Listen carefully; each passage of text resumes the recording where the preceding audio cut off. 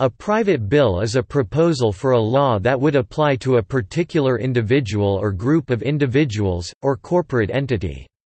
This is unlike public bills which apply to everyone within their jurisdiction. Private law can afford relief from another law, grant a unique benefit or powers not available under the general law, or relieve someone from legal responsibility for some allegedly wrongful act. There are many examples of such private law in democratic countries, although its use has changed over time. A private bill is not to be confused with a private member's bill, which is a bill introduced by a private member of the legislature rather than by the ministry.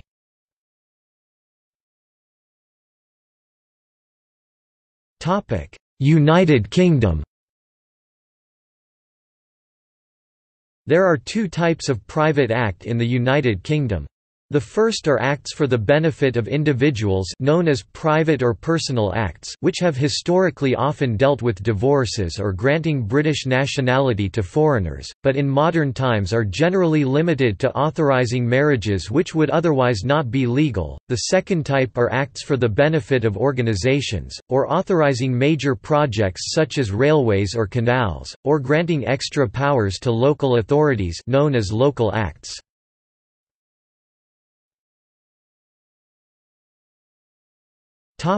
United States.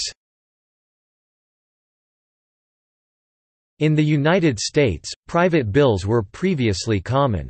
Now federal agencies are able to deal with most of the issues that were previously dealt with under private bills, as these agencies have been granted sufficient discretion by the United States Congress to deal with exceptions to the general legislative scheme of various laws.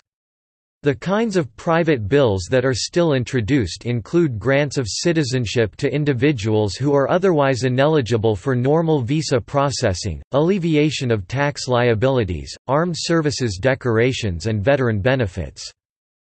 In some cases, where the recipient of a benefit of a private bill did not want it identified as such, especially in the case of tax relief, a public law would be proposed, but restricted to a certain class of persons usually identified by being in a specific location, having a specific kind of tax event, and occurring during a narrow window of time. For example, if Acme Corporation were incorporated in the fictional state of Winnemac on January 14, 1967, and wanted relief from a tax on the sale of a subsidiary in the city of Zenith for $18 million in stock, that occurred on April 5, 2012, their member of Congress might write a statute declaring, "Such tax of the type shall not be imposed on any corporation chartered in the state of Winnemac after January 12, 1967 and on or before January 14, 1967 for an intrastate transaction involving a stock transfer of not less than $12 million nor more than $20 million which occurred after April 2, 2001 and on or before April 5, 2012. By making the terms of the law apply to only one organization, it has the effect of a private law without actually naming the party to be granted relief.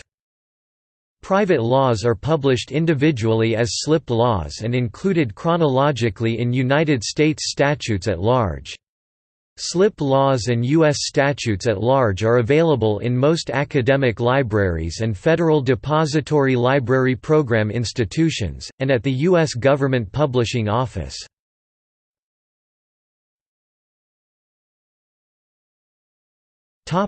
See also: